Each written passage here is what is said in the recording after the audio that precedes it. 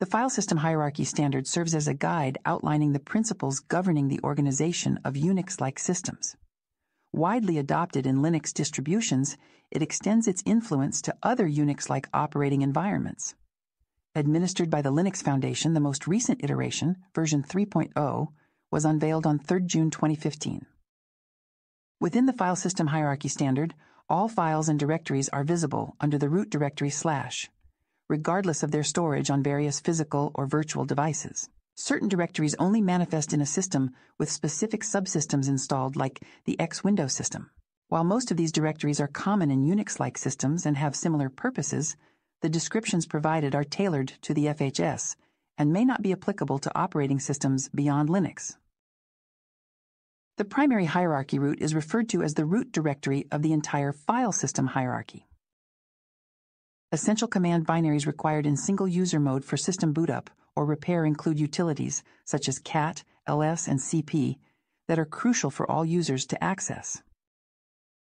The files located in the /boot directory consist of essential bootloader components like kernels and init.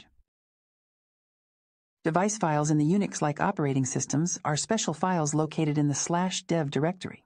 These files, such as /dev/null, /dev/disk0, /dev/sda1, /dev/tty, and /dev/random, provide interfaces for interacting with hardware devices or other processes in the system. Moreover, they allow users and applications to communicate with hardware components directly, enabling input and output operations. The host-specific system-wide configuration files are located in the directory /etc. These files contain settings and parameters that apply to the entire system, affecting the behavior of various programs and services.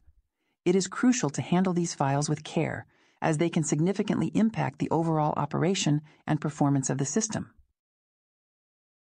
The name of the directory /etc. in early versions of the Unix implementation document from Bell Labs was originally referred to as the etc. directory.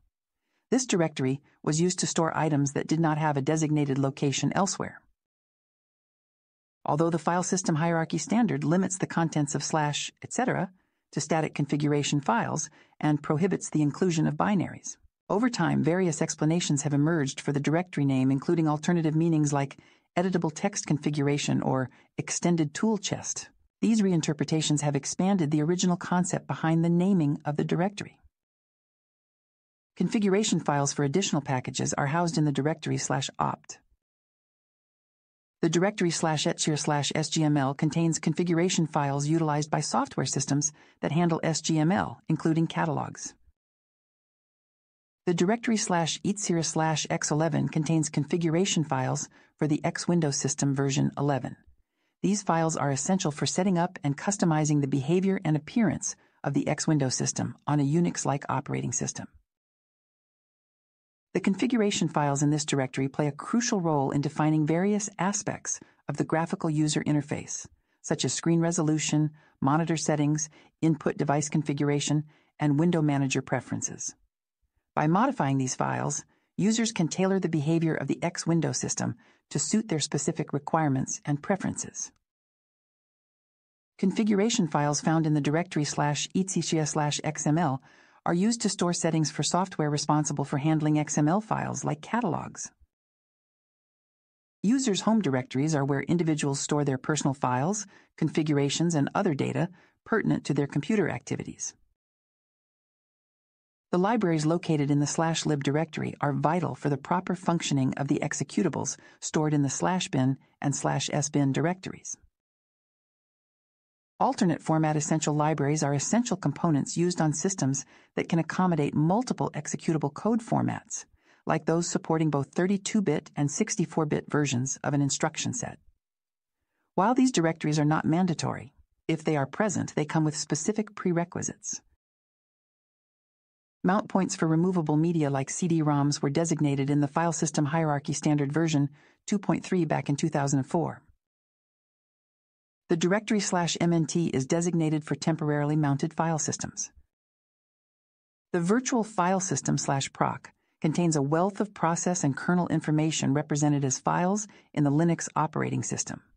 It corresponds to a procfs mount, created and filled with data by the system itself as needed. The directory /run contains runtime variable data related to the operating system since its last boot. It includes details such as currently logged in users and active daemons. On systems that offer /run as a temporary file system, TMPFS, it is not obligatory to erase or shorten the files within this directory at the start of the boot process. This directory was introduced in FHS 3.0 in 2015. The directory /Sbin contains essential system binaries such as fsck, init, and root. These binaries are crucial for the proper functioning of the system, handling tasks like file system checking, system initialization, and network routing. Site-specific data is provided by the system through various means, encompassing data and scripts for web servers, information dispensed by FTP servers, and storage areas for version control systems. This functionality was first introduced in FHS 2.3 back in 2004. The directory /sys holds details concerning devices, drivers, and select kernel features. The /tmp directory is designated for temporary files with a similar purpose to /var/tmp. Files stored here are typically not retained after a system reboot and may have strict size limitations. The secondary hierarchy within the /usr directory is designated for read-only user data and houses numerous multi-user utilities and applications. It is essential for this directory to be shareable and set as read-only to ensure data integrity and security measures. The directory /usr/bin contains non-essential command binaries that are not necessary in single-user mode and are made available for all users of the system. Standard include files are located in the directory /usr/include. These files are essential for compiling programs as they contain declarations for functions and constants that are used in various programming languages. Developers rely on these include files to access necessary resources and ensure that their code functions correctly. The /usr/include directory plays a crucial role in the development process by providing a library of pre-written code that can be easily integrated into new programs. It serves as a valuable resource for programmers looking to streamline their workflow and leverage existing code to enhance the functionality of their applications. The libraries found in /usr/lib support the executables located in /usr/bin and /usr/sbin directories. Binaries housed in the /usr/libexec directory are meant to be executed indirectly by other programs rather than directly by users or shell scripts. Alternative format libraries can be found in locations like /usr/lib32, which are specifically designated for 32-bit libraries on a 64-bit system. This can be considered an optional configuration for users who may need to access such libraries in a particular setup. The /usr/local directory serves as a tertiary level within the local data structure, which is unique to the particular host. It commonly contains additional subdirectories such as bin, lib, and share. The directory /usr/sbin contains non-essential system binaries, which are typically daemons for various network services. These binaries are not crucial for basic system functionality, but are important for specific network-related tasks. The directory /usr/share contains architecture-independent data that is shared among different systems. Within the directory /usr/src resides source code, such as the kernel source code and its corresponding header files. The directory /usr/x11r6 houses the X window system, specifically version 11, release 6, following the file system hierarchy standard 2.3, which is an optional feature. Variable files are those whose content is likely to change regularly during the system's normal operation. They encompass logs, spool files, and temporary email files. The application cache located in /var/cache stores data that is generated locally due to time-consuming I/O operations or calculations. This cache allows the application to recreate or recover the data when needed. Deleting the cached files does not result in any loss of data. /var/lib is a directory on a Unix-like operating system that stores persistent data altered by running programs, such as databases and packaging system metadata. In the directory /var/lock, one can find lock files that serve the purpose of tracking resources that are currently in use.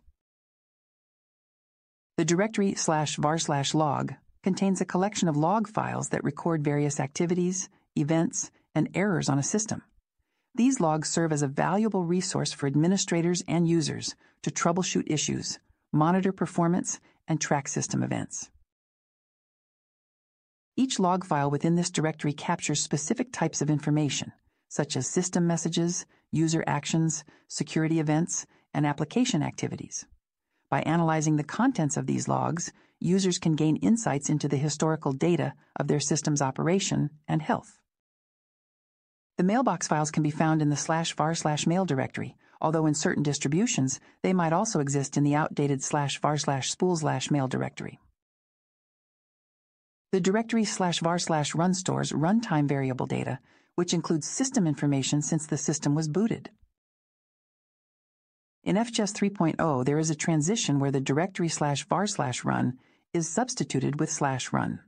For compatibility reasons, systems are advised to either maintain a /var/run directory or create a symbolic link from /var/run to /run.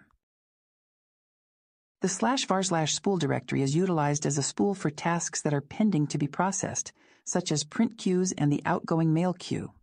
In the past, it also stored user mailbox files in /var/spools/mail.